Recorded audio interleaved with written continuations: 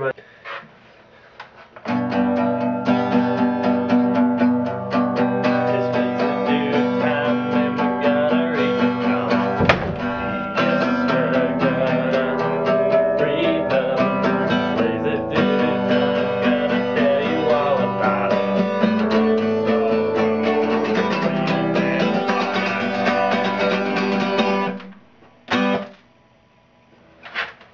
hey everybody, LazyDude99 here again, and what am I going to talk about today? Well, I am talking about The League of Extraordinary Gentlemen, the movie, starring Sean Connery.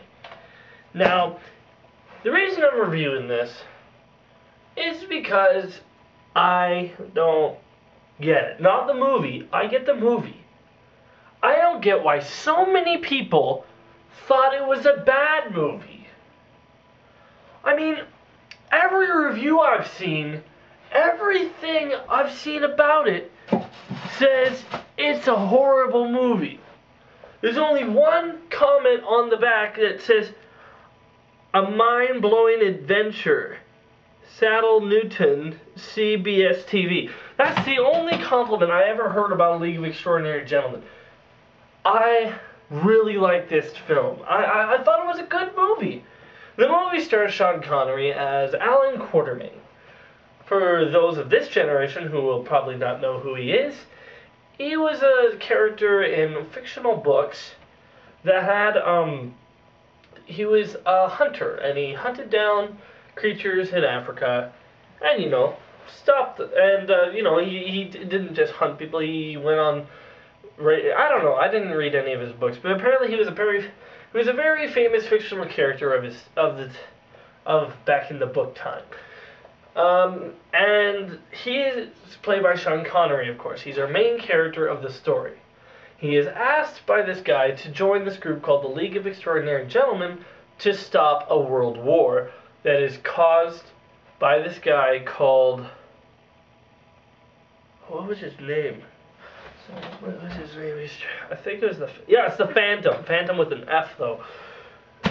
So he's trying to stop this guy's called the Phantom, who is trying to start a world war, basically. And so basically what the Phantom's doing is he is attacking certain parts in the world. He attacks the Bank of England and has all of his men dressed like Germans. Then he attacks Germany and has all of his men speak English and pretend to be British. Sort of things, so everyone thinks they're getting attacked by the other person. So the League of Extraordinary Gentlemen is summoned to stop him. The League of Extraordinary Gentlemen includes, I think her name's Nina, and she's a vampire. She was one of the people with Van Helsing that stopped the Dracula. Jacqueline Hyde, or Dr. Jekyll, Captain Nemo, the Invisible Man, the Immortal Man, and Tom Sawyer. So these are all fairly famous characters in books, right? So, I really like this movie. My favorite character in the movie is the Invisible Man, mostly because he's a comic relief, and he has a really nice accent. He kind of talks like this. And he walks around, and of course, since he's invisible, but he's naked when he's in movies and stuff. Whenever someone's invisible, so are their clothes, right? But now he's naked. He's walking around naked, and when he puts on a jacket, you can see his jacket, and you can see his shades, but you can't see him, right?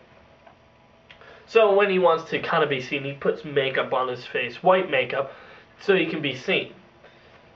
You can tell when there's CGI to make him look invisible and when he's just a guy wearing white face. But it's fine. I really like it. Really like the guy who played him. The way they did Jacqueline Hyde was really good. Especially what they had. I think they really captured Dr. Jekyll's obsessive personality, where he's almost like an addict, where he doesn't want to do it, but he can hear Mr. Hyde tell him, "Come on, take the drink, take the formula." The Immortal Man, he's kind of a sway in this character. And, he's immortal, so you shoot him, then the way he kind of heals up is really interesting. It's almost like ashes, and all the stuff that's in him, all the bullets in him will turn to ash. It's a really nice special effects.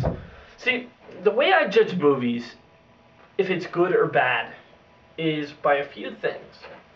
Number one is acting. Is the acting good? Or at the very least, is it not bad? So if a movie doesn't have bad acting, that's one thing that makes it not bad. Another thing that I think is story.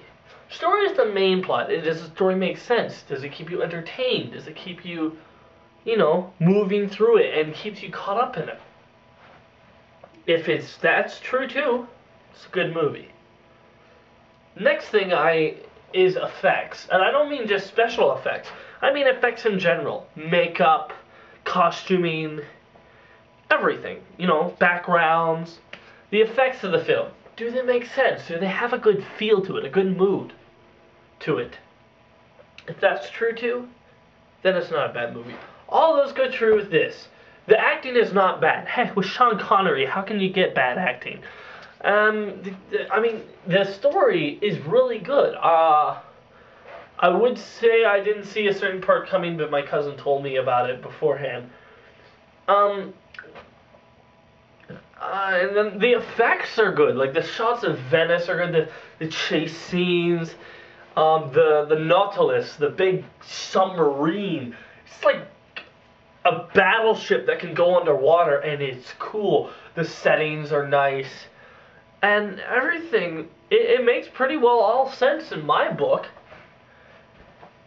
I don't get why people don't like it. It's a good movie. It's a really good movie. It's true, it's not on my top 10 superhero list, but I could say that this is a number 11. I could say that. But, why did people hate it? I don't get it. It was so good. It was a really good movie, and I just will not understand why people did not like it. It is a really underrated movie. Really underrated. If you haven't seen this, give it at least a rental. If you don't like it, well, tell me. But give this at least a rental, and you'll see what I mean. League of Extraordinary Gentlemen. Honestly, it's just good. It's a really underrated movie. Check it out. I haven't read any of the comics or anything like that. I kind of want to. Because, in I think the comics are supposed to be really good. I haven't read any, as I just said. But I'm repeating myself. I nearly just said, but I kind of want to. Anyway, that's basically all I have to say, I guess. Yeah. So remember, I'm Lazy99. If I don't like it, it's not worth it. Check y'all later. Bye. Oh wait, there's one more thing I want to say. This is a spoiler though, so the video is basically over if you haven't seen the movie, but if you have, continue on. And go. Alright, the villain's plot. Wasn't that... his plot was to make everyone have a world war, then profit off of all the war profiteering. He has all of these things, and he can sell them and be a rich man. Well, he's already made the ships, right?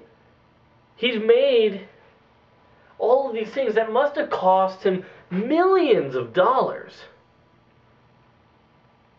And it's a humongous army he's got. I think it would have been better if he actually wanted to take over the world.